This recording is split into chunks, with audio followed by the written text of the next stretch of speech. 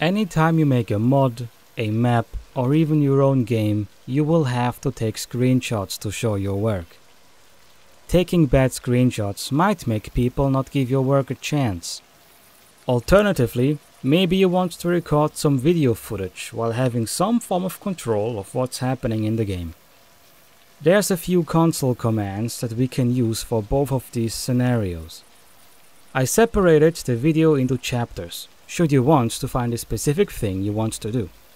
Let's start with the basics. You will need to have the in-game console enabled, which you probably already have. In case you don't know how to do that, the setting is somewhere inside the game's option menu. You can also add -console to the launch settings to make the game boot up with the console already open. You will also need to enable sfcheats1, because most commands are cheats. And before you ask, using cheat commands that the game is shipped with cannot VAC ban you. I get this question a lot. All the console commands I'll be mentioning will be written into the description, so you can just copy-paste one after another into your game. One or two of the commands I'll be mentioning are specifically only for Left 4 Dead 2, because that is just the game I mod the most. Anyways, let's begin. Hiding the heads-up display and your HUD weapon. The simplest commands make the biggest difference. Binding keys to the commands rdrawVGUI and rdrawViewModel will toggle the HUD and your weapon respectively. Binding keys is done by using the in-game console, writing out the following command: Bindtoggle key rdrawVGUI, and for the view model, rdrawViewModel. Hiding the HUD hides all the displays, even the pause menu and the console. So be sure to actually Bindtoggle it, not just binding it. The difference between bind and Bindtoggle is that bind only makes one thing happen. Let's say you bind sfcheats1. You press the key and cheats turn on. You press it again and cheats remain on. But if you Bindtoggle sfcheats, pressing the button turns cheats on and off. You can use the command unbind followed by the key to remove that keybind. If you wanna be extra fancy, you could modify the game to just add these commands to your actual keybind menu, like I did in Left 4 Dead 2. But just using the console is less work and, dare I say, easier. Handling bots. Sometimes you want to take a picture of a player model in a specific spot, or at least stopping them from moving around while you're trying to line up a screenshot. There are a couple of commands that can help you do just that. You can Bindtoggle nbstop to stop the bots from moving.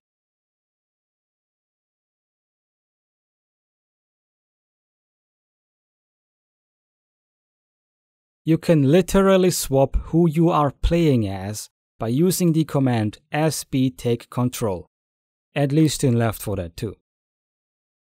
Should they be pointing at the wrong direction, you can bind the command botmimic to make all bots do the exact same thing you do. Jump, shoot, reload, swapping weapons, and even turning around. Using sbtakecontrol, botmimic, and nbstop, you can quite literally puppeteer all the bots to do whatever you want, wherever you want.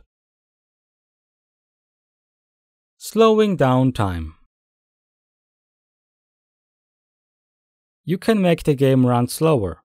This would allow you to take a good timed screenshot of an explosion, or the muzzle flash, or any other event that takes precise timing. The command host timescale does just that. Bring up the console and enter host timescale 0.5 to make the game run half as fast. You can make it easier by binding this to a key, like the page forward and page back buttons on your mouse, using this command. Bind mouse 4 toggle host timescale 0.11. This toggles between full speed and 10% game speed. You can also make it go faster. That's very useful for when you are impatient with some kind of timed event, or if you just want to noclip a little bit faster without changing the noclip speed. Just don't go above 100 because the game gets really unstable at that point.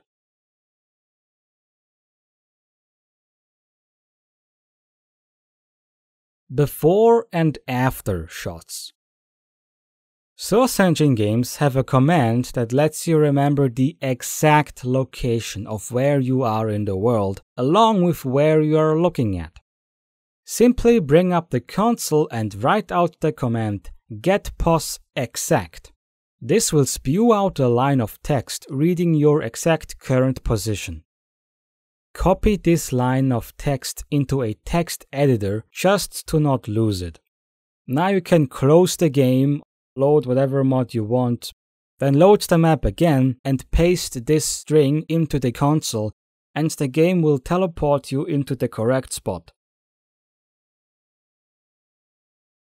Manipulating entities on the map.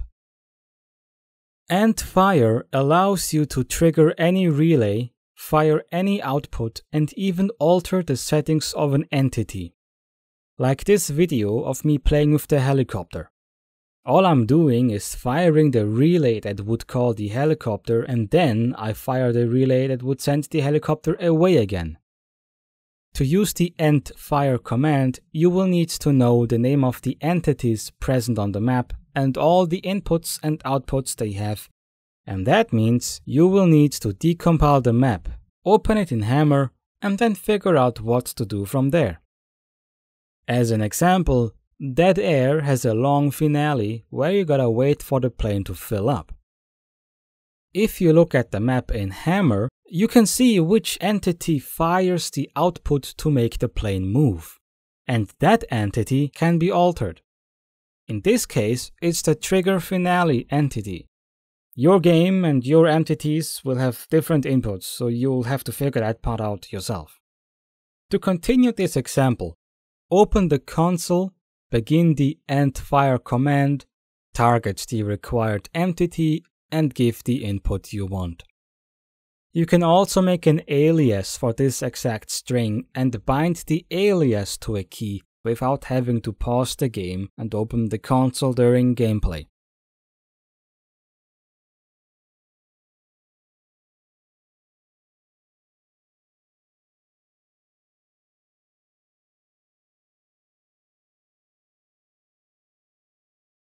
If you want the alias to be remembered, you will have to fire a CFG file before the game even launches.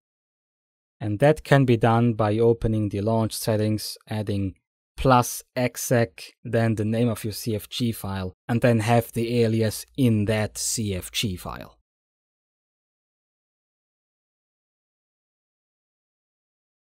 Changing noclip speed. Should you want a slow panning shot for a video, you can use the SF noclip speed command followed by the speed as a number. If you want to be really fancy, bind any key to increment var SF noclip speed 0.5, 10, 0.5. The first number is the minimum allowed noclipping speed. The second number is the maximum allowed noclipping speed. The third number is the amount that each key press will alter your noclipping speed by. Pressing the key will now make your noclip speed advance upwards in increments of 0.5.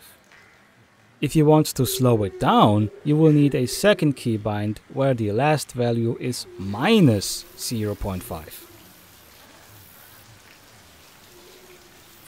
And with this, we reached the end of the video. If you found this video useful, do whatever the other YouTubers keep telling us to do before their videos even begin, what with the like button and such. Take care and until next time. Bye.